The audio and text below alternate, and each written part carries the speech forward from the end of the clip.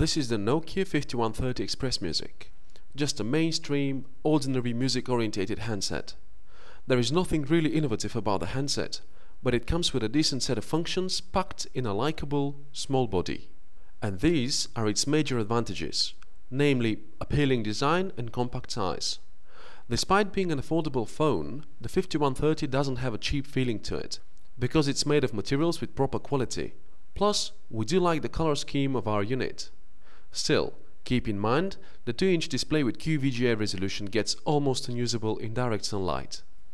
As a whole, all buttons are handy, but we would have liked it much better if the volume rocker and audio control player keys were more prominent.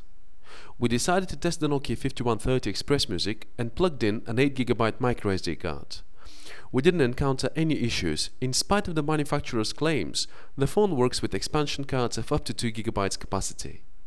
Aside from its look, the other major advantage of the phone is the quality of the audio playback through headphones.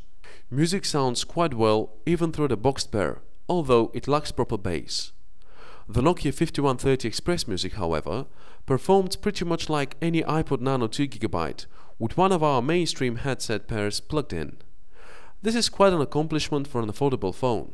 We are pleasantly surprised by the audio player that feels really comfy, and its appearance can be easily altered with various themes.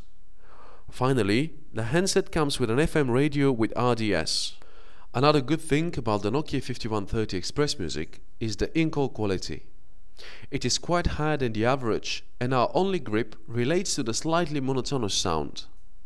The battery performs pretty decently and delivers 6 hours of continuous talk time and 21 hours of uninterrupted audio playback.